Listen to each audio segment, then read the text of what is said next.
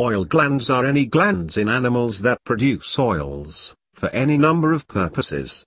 For example, among birds the primary oil gland is the preen gland, which is near the base of the tail and releases oils that help the birds preen their feathers to keep themselves water resistant.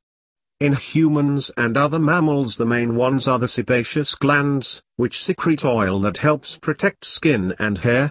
Overactive sebaceous glands are one of the causes of acne in humans, and so regulating the way these glands produce oil is an important part of managing acne.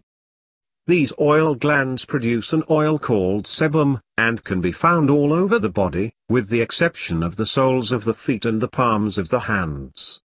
They have a particularly high concentration on the scalp and the face, producing oil to lubricate and protect the hair and face.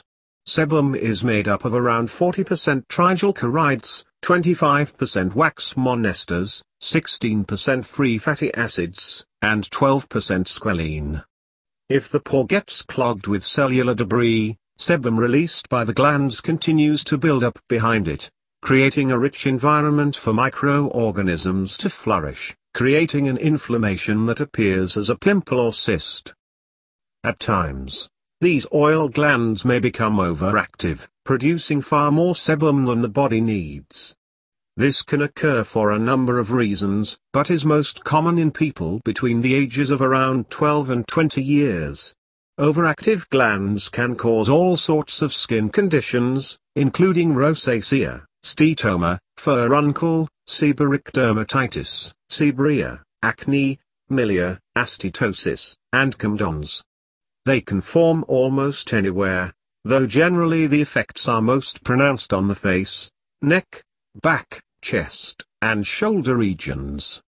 Treating overactive oil glands can take many different forms, and different doctors or professionals may have different recommendations. Some push treatment through a change of diet, others suggest prescription medication to handle the overproduction of sebum, while others promote a skin care regimen which may include various lotions and cleansers. Depending on how bad the overproduction of sebum is, you may want to see a medical professional, but for more minor cases an esthetician can help you manage the sebum. By setting you up on a home care regimen, and having you come in for regular facials, an esthetician can help get the production of these oil glands down to more reasonable levels, and help you manage the sebum that is produced, and keep pores clean and clear. Many environmental things may also lead oil glands to overproduce sebum. For example, many people find that going out in the sun seems to make their skin look better. But this tends to be only a temporary shift in appearance. Over time, sun damage and sun exposure leads to the skin producing more sebum, exacerbating acne or other skin conditions. Similarly, many products purport to zap acne in a matter of days or weeks, and do so by drying out the skin immensely.